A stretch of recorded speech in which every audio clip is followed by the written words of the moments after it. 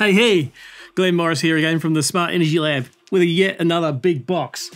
This one's from a company called Swatten. It's got an odd name, but actually it's a contraction of their Chinese name and their company name at a certain place in China, as often is the case. But anyway, Swatten, what do they make? They make a range of things, including hybrid inverters. So what I got here is their H1 series single-phase hybrid inverter. So let's get in the box. Okay. Don't need the gloves anymore. Some high-density foam. Comes in handy, by the way, these thin sheets, when you've got to do a lot of kneeling at a switchboard or something. So let's just call it a kneeling pad included in the box. Little mystery box here. Look at that in a minute. A mounting bracket. Looks quite a long mounting bracket. And then we've got the inverter itself, packed very securely with some more high density foam. Okay, right, time to get it out.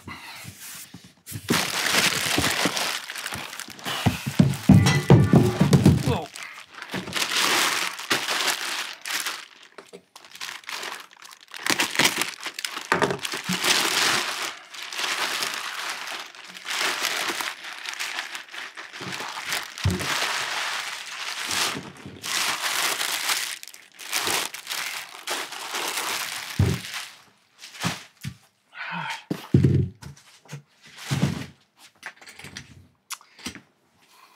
So let's take a look at it. I've never actually seen this inverter before.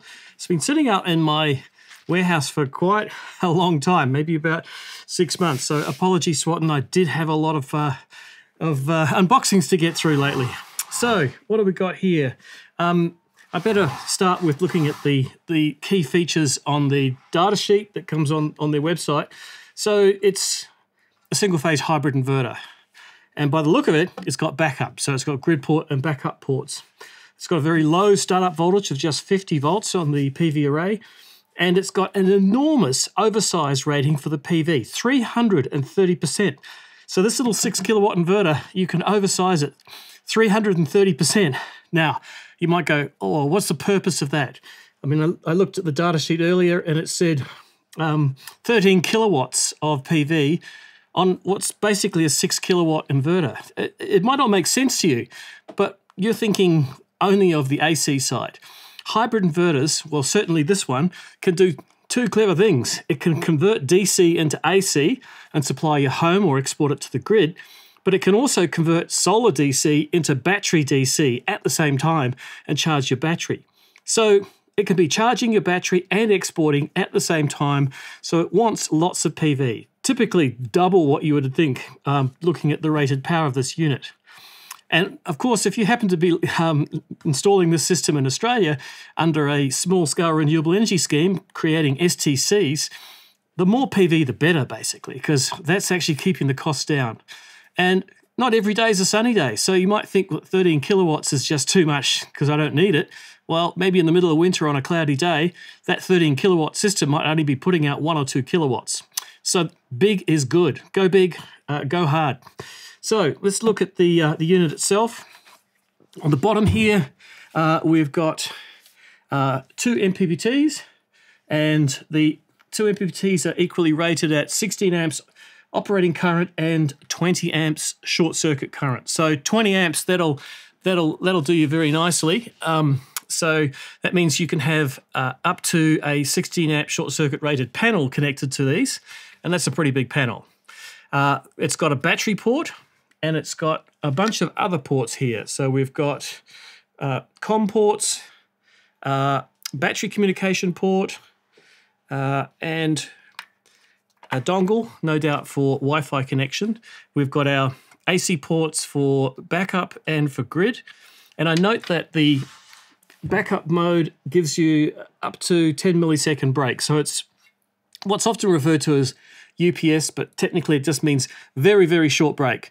You won't even see your lights flick at 10 milliseconds because a waveform is 20 milliseconds per cycle. So yeah, you'll be fine, or per half cycle. Other key features is maximum rated output current at 230 volts is 26.1 amps. Now, remember, you've got to allow for a little bit of derating of products, particularly when choosing breakers. So you're not going to be putting a 25 amp breaker in there. You'll be going to more likely a 32. Okay, so efficiency, 97.3% is the maximum efficiency and 97% is the Euro efficiency. It's got the usual protection and functions we expect these days: grid monitoring, reverse polarity protection. Like I said in previous videos, inverters these days are so good at looking after you. Even if you do the wrong thing, they'll generally protect themselves from things like reverse polarity, including AC short circuit. They've got leakage current protection, surge protection. It's a DC type 2 and AC type 2 surge protection. And it's got an integrated DC PV switch, which on this unit is on the side here. Aha, here we go. So it's on the side. Now, I can see that this has got a little latch here, which allows you to lock it in the off position. So you can slide it into the off position. There's a hole for a padlock here. And you can, it's pretty hard to do, but you can actually stop it being operated. Now, that means it complies with one of the 3 criteria in Australia for an integrated DC isolator in PCE, PCE meaning power conditioning equipment like an inverter. An integrated DC isolator needs to be lockable in the off position, marked on and off, and load breaking. Well, there it is. So no external DC isolator required. That's really a big time saver and a safety level of safety that you would expect. It's got a display on here. I don't want to peel the little thing off. Oh, I'm a bit tempted. Ooh, no. It's got a little stick-on display protection. It looks like it's got some big numbers and some small numbers on here. I haven't used this, so I can't tell you exactly what the display does. And I bet there's going to be something in here that's very useful. So let's have a look.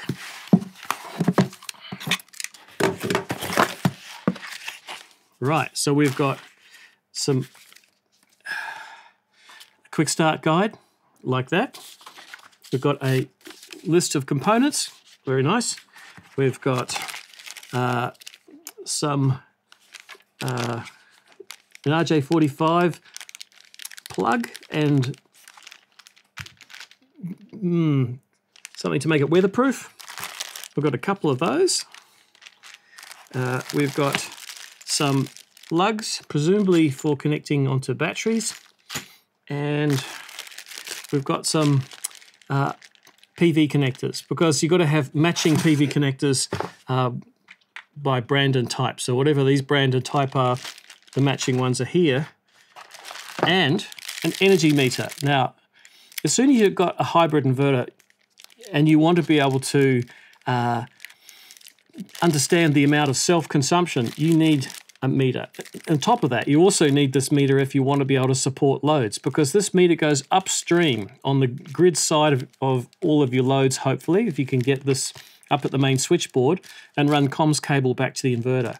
And therefore, it can tell the inverter whether you're about to export power or not, and whether it should start charging a battery instead of exporting that power, or conversely, you're starting to import power and it's going to use your battery, particularly at nighttime, to displace that imported energy. So this little meter is pretty critical to the whole process, and you do want to get it upstream of all of your loads that you want to be able to support with self-use.